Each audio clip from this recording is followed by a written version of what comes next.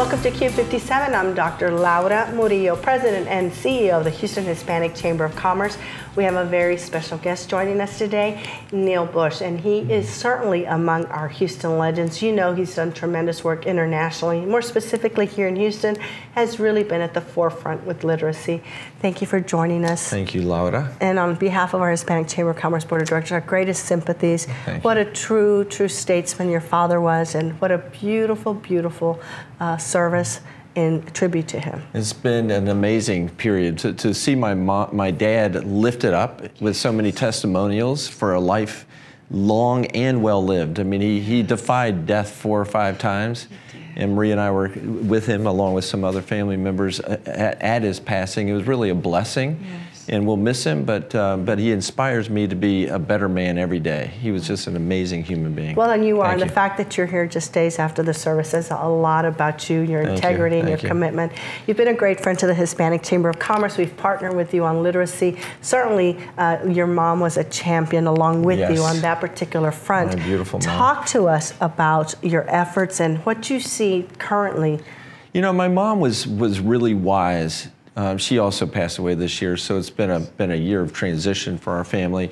Mom understood that if you can't read at an age-appropriate level, then you can't possibly realize your fullest God-given potential. If you can't read in 3rd grade, then you can't read to learn in 4th grade and on and on and on. If you can't read as an adult, you can't possibly realize your fullest potential. So she realized that if we could help everyone, you know, become fluent in reading, and that's not just reading, but it's writing, communications, and those skills, then they would be better off in their lives, and a lot of the problems we see in society would go away. You know, our prisons are loaded with people who can't read, adults that can't read at more than a 3rd grade level, and it's just tragic because everyone has the potential to learn and to read. So we need to double down in this community. The Barbara Bush Houston Literacy Foundation is doing a great job under the leadership of Julie Baker Fink. And so we're really proud of the impact we're making here in Houston. Yeah, but we know 3rd grade is a very important cutoff point. And so are you seeing a bigger effort toward this? Are we seeing more preschool, pre-K initiatives because so many of the families that we're talking about can't afford those programs? There are some great efforts being made, and I know you're visiting with other guests that are focused on early learning. 3rd grade is really the key benchmark. If we can get every 3rd grade kid in Houston reading at grade level, then the school system would be better off, the city would be better off. But it's not just pre-K. There's important, you know, there are pre-K programs available to kids in communities throughout the Houston area that they're not aware of the program, and they should be able to send their kids to these programs.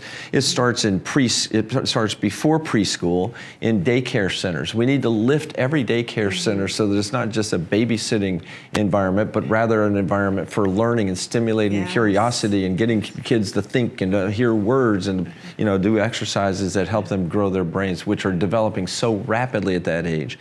I'm also a huge advocate. I chair the Points of Light organization, a national organization focused on volunteerism.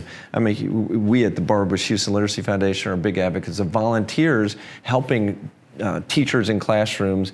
In my case, I actually tutor a kid, a 1st grade kid, in some school somewhere, I don't know where the teacher selected this kid because he's a low reading level, and he and I once a week have an interaction. I've done it 3 years in a row. We need more volunteers to work through the independent school systems in the Houston area, including HISD, and HISD is welcoming volunteers to go into the classroom and through this program that I use.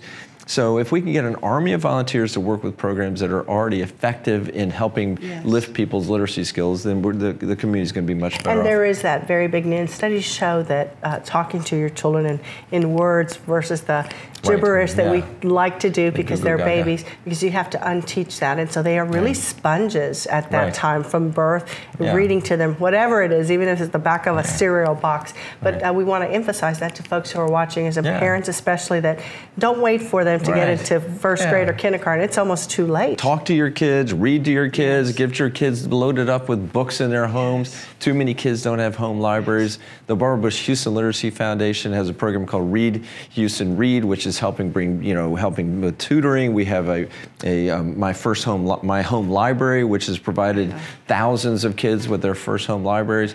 We just need to have multiple efforts that help, kids with hearing more words, being exposed to more books, developing a love and an interest in reading. And sadly, too many parents aren't really equipped to help their children. There's economic challenges, there's language challenges, there are all kinds of challenges.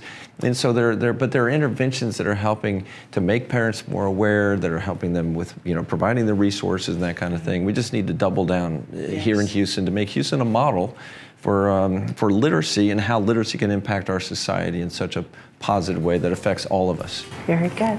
And we'll be right back with Neil Bush, Houston legend.